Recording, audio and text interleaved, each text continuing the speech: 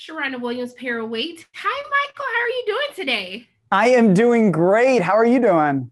I'm doing fantastic, but I am sleep deprived because I watched a movie last night, so I have not had a good night's sleep at all. Thanks to you, but it's okay. I'm not going to hold it against you.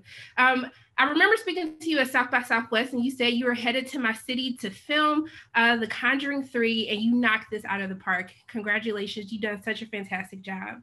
Oh, thank you so much. Yeah, we had a blast shooting it. I mean, I'm so proud of the film and just the results. And it is so good to see you again. I can't believe it feels like, both a lifetime and also yesterday that I just saw you.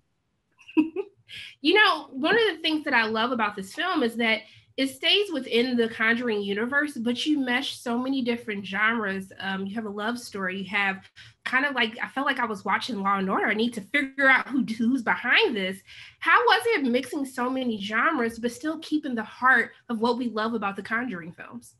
I think I come at it as a fan. I love these films. I love the world that James has created. So, from the very beginning, even though this is a really exciting departure for the Warrens, I wanted to really keep it true to what is the Conjuring experience. So, I mean, I think that was always something that, we were trying to navigate as we went through it.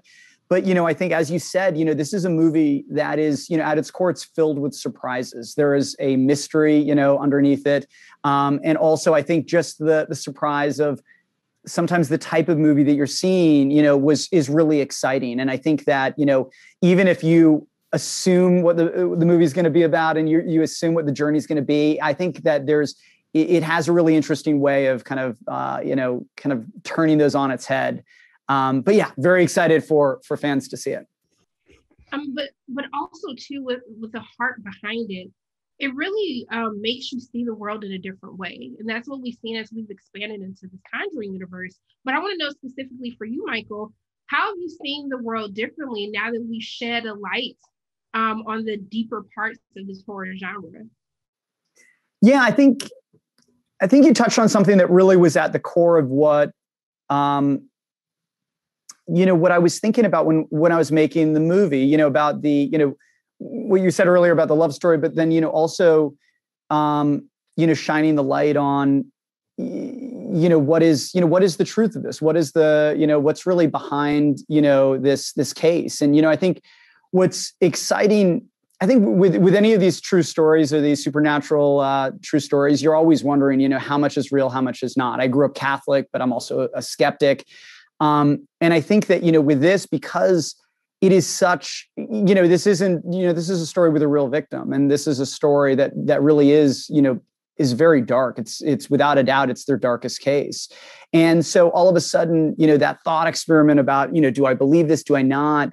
It really, whether or not you choose to believe it, really takes, a new level of importance and a new weight.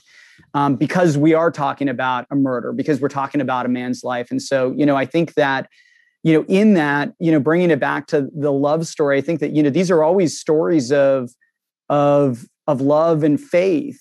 And I think that that's kind of what makes these movies so surprising. And I think it brings people back to them. And, the assumption is whenever we're talking about faith, we're talking about God. And I think what was powerful about this is that, faith can also be just the faith that we put in other people. And, whether we choose to believe them and the people that, we choose to spend our lives with, that's sometimes the greatest act of faith. And, back to your story, your point of, the love story hidden within it. I think that there is, a really powerful story, we've seen the Warrens before, and this puts them front and center, and it really puts their love to test. And the same thing with, Arnie and his girlfriend, Debbie. So, yeah. Michael, thank you so much for taking the time to speak with me. I appreciate it. Thank you for my sleep deprivation. It was well worth it. I just want to tell you congratulations again. I can't wait for everyone to see this, and I hope you have a great rest of your day. You too. It was so great seeing you again. Thank you so much, Michael. Take care.